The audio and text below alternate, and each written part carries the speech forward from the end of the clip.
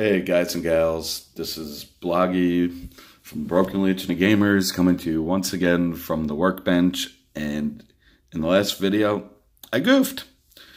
I said it was the faction-specific spells for the Nightstalkers, and silly me, put up the faction-specific spells for the Forces of the Abyss. Looks like I'm going to be filming this, putting this up, and taking that video down. Now, here's the spell card. Now, there's the first spell is a short spell called Horrify. It's got range 6. No dice roll is necessary, and line of sight is not required to the target.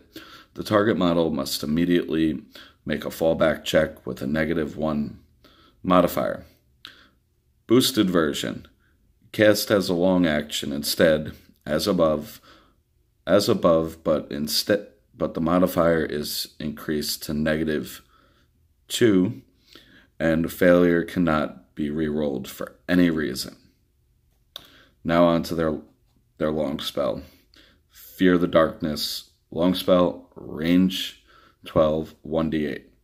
Line of sight to the target is not required.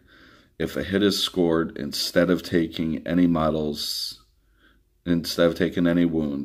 the target is marked as both activated and fatigued and must make a nerve test. If failed, the target is knocked down. So that there is your faction-specific spells for the Nightstalkers. And we're just going to go through the very short version of the ending spiel. If you like this video, hit the like button. If you liked what you saw, hit the subscribe button. And also hit that bell icon so you can be notified anytime I put up any future videos. And as always, support local gaming.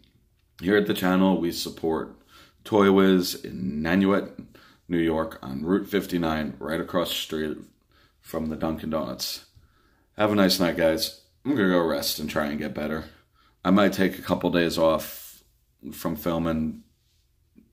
I'll see you guys hopefully soon, but probably Sunday. Have a nice night, guys.